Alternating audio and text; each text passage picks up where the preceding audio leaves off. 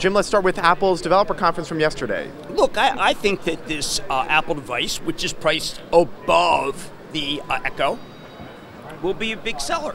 Because what people don't realize in the press, and people don't realize, I think, in the technology who cover Apple, is brand loyalty. And brand loyalty is something that Tim Cook has always stressed. And if Apple puts out a device, people feel they wouldn't put out a device unless they thought it was superior to everything else. And if the sound quality is the issue, which is what I care about. I have the Echo, I have the Harman Kardon, I have the Logitech. You know what? I want this. If people start talking about the sound quality being great, I even was involved with a Pono venture with Neil Young on one of these startup sites. Why? Because I care tremendously about sound, and if the sound's great, I want it. Now I don't think I'm alone.